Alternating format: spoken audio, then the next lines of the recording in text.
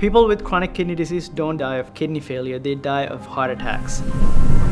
ProtonIntel's goal is to prevent that from happening by giving them visibility to the marker that causes that, which is potassium.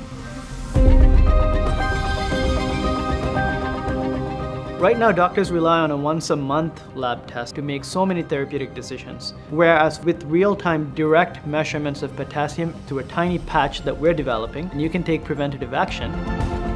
It's the hardest biomarker to monitor, and we figured it out. Clinicians can see the data, and they can make adjustments to medications that are life-saving for patients.